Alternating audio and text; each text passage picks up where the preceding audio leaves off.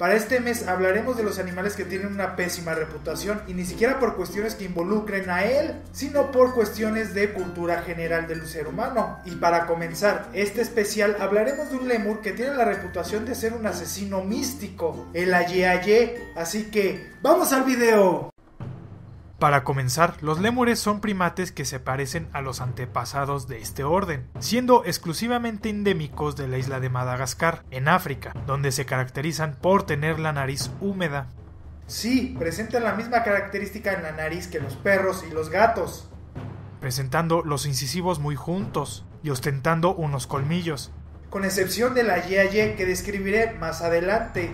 Casi todas las especies presentan cola, pero esta no es prensil, y junto con los haplorrinos forman el grupo de los prosimios. Y si le preguntan a la gente, el aye-aye es el más feo de todos. No me malinterpreten, pero no presentan características que los seres humanos puedan clasificar bajo los estándares de belleza, sino todo lo contrario. Y todo esto se puede comprobar con una encuesta que se realizó donde se marcó a los animales más feos del planeta, y este primate quedó en la lista en un lugar muy alto. Pero como dicen, la belleza es sugestiva, por lo que la opinión de un grupo de personas y el aspecto de este animal no debe de crear prejuicios ante tal.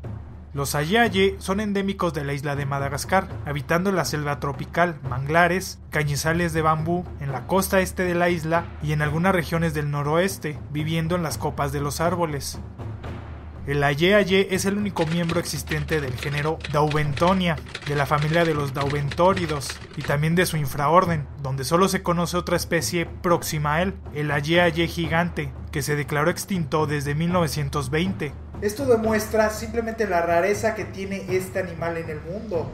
Son animales particularmente únicos, presentando un pelaje largo de color parduzco a negro, con la cara redonda. Sus ojos son grandes y el rostro da la apariencia de no presentar pelaje, pero este es de un color blanco menos tupido. Las orejas están carentes de pelaje, son grandes y redondas.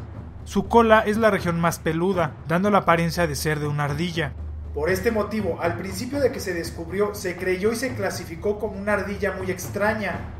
Pero de no ser por sus extremidades, tal vez no se hubiera puesto en duda incluirlos con los roedores, pero tanto sus pies como sus manos presentan un pulgar oponible, tal y como ocurre con los otros primates. Cosa que puso en duda si realmente pertenecía a los lémures, cosa que a final de cuentas se confirmó.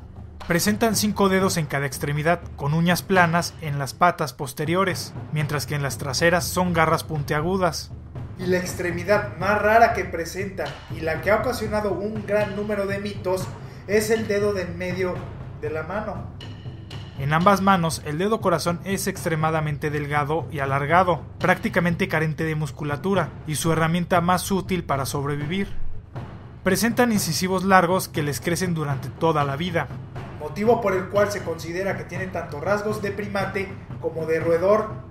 Su tamaño varía muy poco, llegando a los 40 centímetros de la cabeza a la cola y llegando a pesar unos 2 a 3 kilogramos. Para que se den una idea, tienen las mismas dimensiones que un gato doméstico. El dedo del medio es su principal herramienta para comer, gracias a un método llamado forrajeo de percusión, en donde golpea en alguna región del árbol ligeramente para encontrar larvas que habitan en el interior. Esto lo logran gracias a que las galerías que forman las larvas producen un eco en su interior al ser golpeados, y este sonido es captado por sus enormes orejas. Ya localizada su presa, realizan una hendidura con los dientes lo suficientemente grande para que puedan introducir su largo y delgado dedo, sacando el gusano y comiéndoselo, para posteriormente repetir este proceso en otra región del mismo. El alimentarse le lleva de un 5 a un 41% de su tiempo total, realizando el forrajeo por percusión para saciar su hambre, cosa que puede llevarse una decena de larvas. Esta actividad es rara entre los mamíferos y aparte del aye-aye, solamente se conoce que realiza este comportamiento la zarigüeya rayada, pero entre las aves es muy común y de hecho presentan su propia familia, las picadas, o como comúnmente los conocemos como pájaros carpinteros, lo que lo convierte en el único primate descubierto que localiza sus presas a partir de la ecolocalización. Además, para alimentarse pueden estar viajando hasta 4 kilómetros diarios para hacerlo. Son animales nocturnos, enteramente arborícolas, donde pasan el mayor tiempo de sus vidas viviendo en los árboles, buscando su alimento por las noches y durante el día durmiendo en los nidos esféricos que construyen con ramas y hojas. Sus estructuras sociales son muy complejas, aún para los primates, y eso ya es decir mucho. No hace mucho se creía que eran solitarios, pero su estructura social es más compleja de lo que se ve a simple vista. Por lo general se juntan con especímenes de su mismo rango o territorio, que puede llegar a ser hasta de 320 kilómetros cuadrados para los machos, y en las hembras es de tan solo 81 kilómetros, siendo las que menos interactúan entre sí. Lo que lleva consigo un gran problema, el cual el macho no puede localizar a las hembras para reproducirse, por lo que marcan los árboles con un aroma singular producido en sus mejillas, para que las hembras al olerlo lo encuentren. También las hembras de esta especie realizan un llamado cuando están en celo, para que el macho las busque, cosa que puede atraer a otros machos ajenos, lo que hará que peleen entre ellos. Normalmente presentan harems, pero al ser muy amplios sus territorios y que se interponen entre sí, las hembras pueden copular con algún otro macho que no sea de su mismo grupo. Por lo que estos grupos sociales los podemos denominar como lucha de poliginia. Y se ha estudiado si presentan una estacionalidad reproductiva, y los resultados indican que no presentan tal, por lo que esta especie se puede reproducir durante todo el año. Después del apareamiento tienen una gestación de 164 días, donde nacerá una sola cría, en donde la madre la cuidará por un par de años. Posterior a esto, la madurez sexual para las hembras inicia a los 3 años y medio, y en los machos a los 2 y medio. Cosa que es completamente extraña, ya que las hembras normalmente entran a la pubertad antes que los machos. Por lo que o este dato está mal, o este animal podríamos denominarlo como la rareza en vida. Su dimorfismo sexual es difícil de apreciar, solamente manipulándolos y observando que las hembras presentan las glándulas mamarias en la región de la pelvis, o viendo sus órganos sexuales del exterior tanto de los machos como de las hembras. Son animales con un promedio de vida que oscila entre los 23 años, en donde tienen que sobrevivir a un número considerable de depredadores. Los principales son las fosas. ¡Las fosas! ¡Las fosas nos atacan! ¡Sálvese fuera! Perteneciente a la familia de los vivérridos. Dado la ausencia de otros mamíferos carnívoros en Madagascar, la fosa es el depredador dominante de la isla y siendo el eslabón más alto de la cadena alimenticia de este lugar. Pero no es el único depredador, también les dan cazas en algunas ocasiones las boas arborícolas de Madagascar.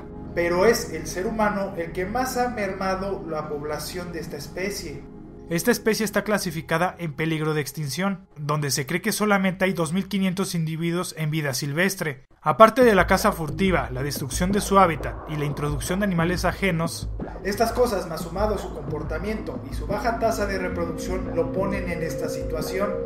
Se le debe de sumar un factor muy importante. Su comportamiento nocturno, su apariencia y sus raros avistamientos hacen que las tribus que habitan en esta isla, los malgaches, le tengan un abismal terror a este animal, debido a que son considerados como mensajeros del mal y creen que solamente con toparse con este animal ocasiona una muerte instantánea.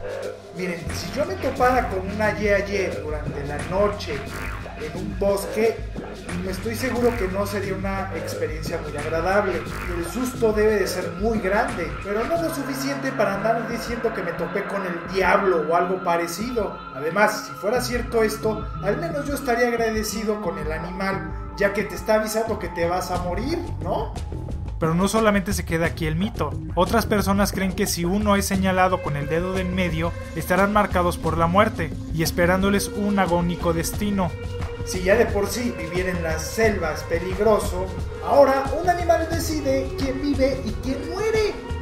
O que si una yaye entrara en un pueblo, es señal de que un aldeano va a morir.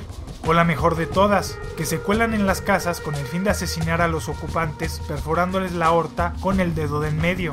Cosa que si ya de por sí no puede hacer una hendidura con su propio dedo en la madera, mucho menos va a poder perforar la caja torácica y el esternón de una persona. Además, sumado esto sin que te des cuenta de ello. Y para evitar este cruel destino, se debe de cobrar la vida de este animal. Sí, como lo oyen, como si se tratase otra vez de la Santa Inquisición española, en donde por ver un gato se crea pánico y empiezan a cazar gatos nomás porque son gatos negros. En donde masacran a este primate con el fin de acabar con esta maldición. Y seguro estarás diciendo que por qué tanta ridiculez y por qué le hacen esto al pobre animal, si tal vez lo que le pasó a una persona es simple coincidencia y es simplemente una ridiculez, y estoy de acuerdo contigo. El problema es que es muy difícil cambiar las costumbres, las creencias y la forma de pensar de la gente. Y si no me crees, Te voy a poner un ejemplo que sucedió en mi país, el cual se podría considerar un poco más avanzado de las tribus que hay en Madagascar o la población que hay en Madagascar. Un día un puercoespín se metió a una iglesia en plena misa y el padre, cuando lo vio, se espantó y le comenzó a aventar agua bendita porque según él era el mismo diablo o un demonio que se había metido en plena misa. Se creó completamente una histeria colectiva. Por suerte el animal no sufrió nada y se volvió a capturar y se reintegró a donde debía. Por lo que una solución, que es muy difícil de implementar, consiste en comenzar a educar a la población sobre este animal y todo lo que se engloba de él. Un animal que debido a su rareza y singular apariencia ha creado un terror alimentado por el folclore de las tribus que conviven cerca de él, pero su población se está viendo favorecida con su crianza en cautiverio, que esperemos no tenga que usarse el plan B, en donde se espera que se encuentre en peligro crítico de extinguirse y se tenga que quedar en el zoológico para que esta especie sobreviva. Escondido en un fotograma hay una pregunta oculta, localízala y contéstala mandándome un tweet con el hashtag que se le incluye. Y la pregunta del video anterior fue ¿de qué se alimentan los calos grandes de CLBs? Y se encontraba en el minuto 7:12 y fue respondida por Iván y Emery. Muchas felicidades e invito a los demás a participar. Espero el video haya sido de su agrado. Si fue así, dale me gusta y compártelo para que más gente conozca este canal. Les dejo mis redes sociales para que estemos en contacto, además de recordarles que por este medio haré los anuncios pertinentes en cuanto al canal. Si eres nuevo te invito a que te suscribas y si aún no conoces mi canal City Gamer te dejo un enlace para que te des una vuelta. Muchas gracias por ver este video, nos estamos viendo, ¡hasta luego!